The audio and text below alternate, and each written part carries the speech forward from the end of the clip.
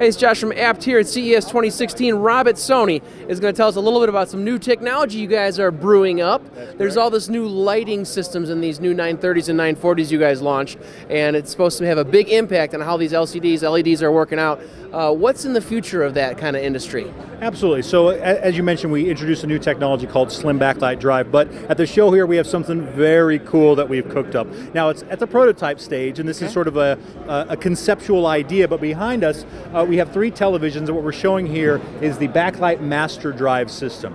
And really what this allows us to do is to take the concept of full array and the concept of what we call intelligent peak, which is where you shift power around the backlight to an extreme level. This television here outputs a maximum of 4,000 lumens. That's 4 times more than the newly announced HDR10 standard. And that could be controlled among the zones? Absolutely. Now, we're not talking about how many zones that we're using to produce this particular image, because again, it is a prototype. Right. But really, with the amount of backlight shifting we can do, what we feel we can do at Sony is continue to improve upon LCD television technology to improve its longevity and more importantly, improve its performance to give you the absolute best picture you've ever seen. And of course, I don't know on this video it will show through, but the difference between sort of what we call a standard or SDR signal, which we have on the right, and the center television is significant in terms of the brightness, but it's not just about how bright the color white can be. It's about how rich and lifelike the